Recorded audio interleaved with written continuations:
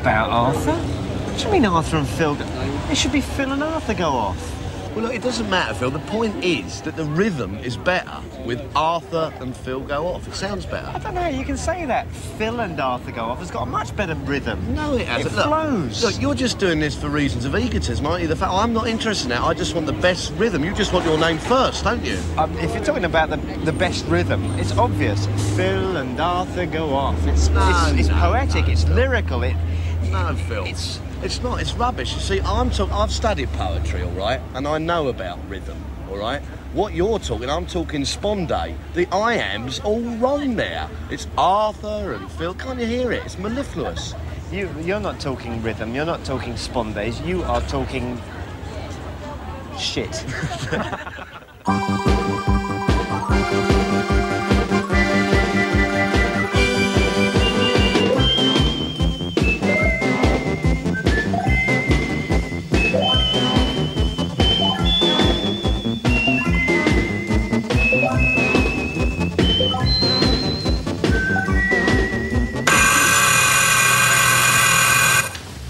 Hello, my name's Phil Nice. Together with my colleague Arthur Smith, I'm about to go on a day trip to France. During the course of the day, we shall answer the following fundamental questions. Where is France? Do British people spend a day there in search of sophistication, culture, or cheap fags? Can addiction to day tripping be cured? Has there been a French film in the last 10 years that didn't have Gérard Depardieu in it? Is Beaujolais really just bottled marketing? And how do you tell a drunken football supporter on the ferry with a flick knife that perhaps he's making just a little bit too much noise? Why are the French, their culture, their customs, their history, their cuisine so really, really, really nice? And finally, where the f*** is Arthur? Come on, Phil. The train's going any minute.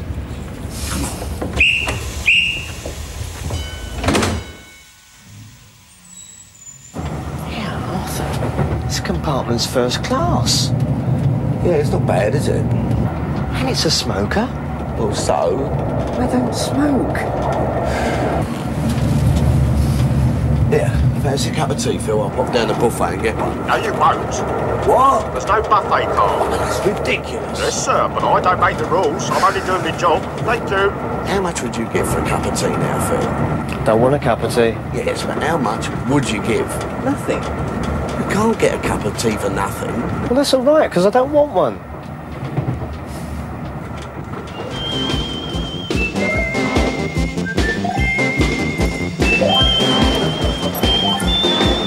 Oh, hello, here we have a merry bunch. Now, can I just ask you lot a few questions? Excuse me, can I ask you, how much would you give now for a cup of tea? A lot.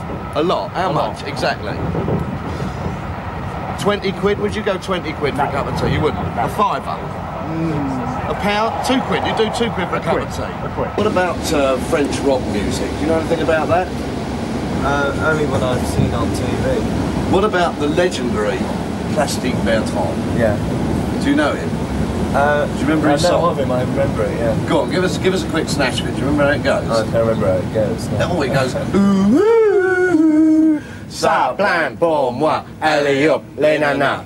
You didn't buy the single. No, I didn't buy it. No. He's a lovely actor. Yes. Yes. He's not much of a singer, though, is he? I know, is he a singer? Yeah, he's not.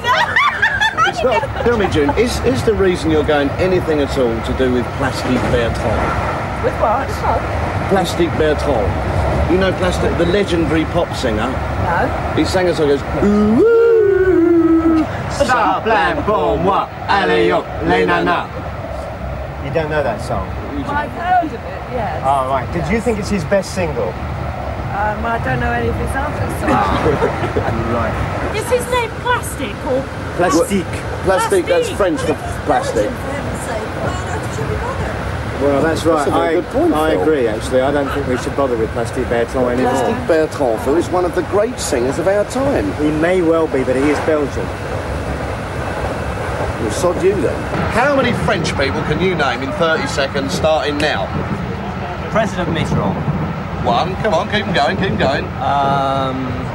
Jacques Chasson. Who? Pompidou, good. Marie Antoinette. Louis the 14th.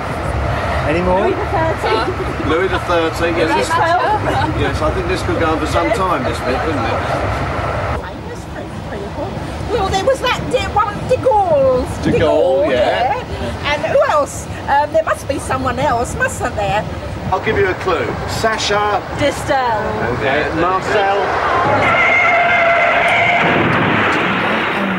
Was it Jean-Claude Keely? Jean-Claude Keely, yes, French Prime Minister.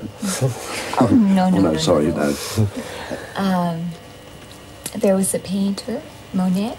Mm-hmm. What about... But I don't know any of your singers or any... What about the president? The president's name at the moment? Oh, I can't remember his name right now. Mitterrand. You're right, Phil. Sorry, I was just giving a bit of a hand, you know. And how much do you earn in a year?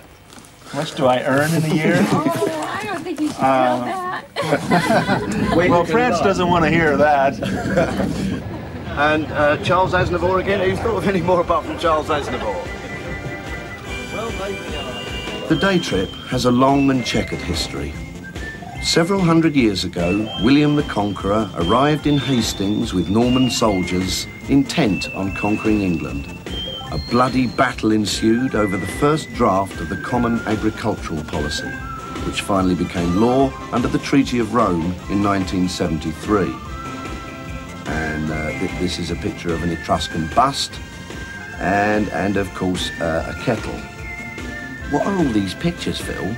It's like a James Burke programme. These pictures have got nothing to do with anything. Oh, I'm sorry, Arthur. Look, I went to the picture library like you told me, but I only managed to get the first few pictures, and then this bloke started going on about how he fought on the Somme in the First World War. And, well, I said you can't have done, because he only looked about 35. I think it was a bit mental, actually. He was going on about... All right, Phil, all right. I think we've got the idea. But what are we going to do about these pictures?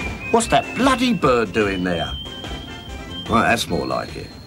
Now, on the average crossed flannel cherry, statistics suggest that of the 900 people on any given ship, there will be about 528 day trippers, 153 people going off on holiday to the continent, 67 on business, and 152 making TV documentaries about day trips. The ship we're on will be traversing the busiest waterway in the world, the English Channel. Well, here we are on the deck here now, and I've got a few kids here who are going off to learn about France. Now, let me take you, for example. Just come here a moment. Yeah. Now, do you speak French at all? Do you study French at school? Little bit. Can you say, my name is, whatever your name is, in French? Yeah. Well, go on. Je m'appelle Amit. What do you think, the fact that the French, who's a socialist government, don't you think it's a bit of a paradox that they have the third largest nuclear armoury in the whole world? What do you think about that one? What do you think? We don't really want to, do we? No. Right, see if you can read that. Oh, good. Go on, it's a bit of French. Bonjour, Jesus, un tourist, que va en France. Yes, OK, I think we've got the idea there now. You can't even name one French person. Who's your teacher? Where's your teacher? I want to speak to your teacher. She must be completely useless. You've learnt nothing, have you? You're all completely ignorant. I'm sorry, I'm leaving this lot. I've never met such a bunch of ignorant kids in my whole life. Just go back to doing your laps around the deck, really. Yeah, right. Quite honestly, you're an embarrassment to the British nation. What are you going to do when you get into France, then? What am I going to do? I'm going to have a lovely time. I'm going to eat something, and I'm going to have a wonderful meet a nice man. Yeah. Oh, Oh, yes, I'm going to have yes. lunch. Hope he takes me to lunch. Yes. I haven't got many francs. So is that that- what you have in France, francs? It is indeed. Yeah, I thought you might. Hope I find a franc. Is that so? That's why you're going to France, then, is it? Well, no, of course not. I mean, you're paying me.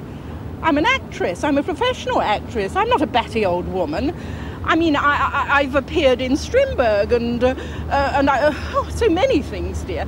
And I mean, I'm a professional. I've got an answer phone and everything. Joan, I don't think that you're supposed to say that. Sorry, I mean... What do you mean I'm not supposed to no, say you're it? supposed to play the part of the batty woman all I'm the time. so sorry.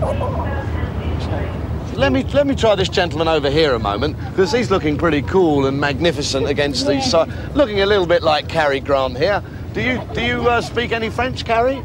Yes, a little bit. Can you say, good gracious me, what a lovely day it is in French? Nom de Dieu, comme il fait beau.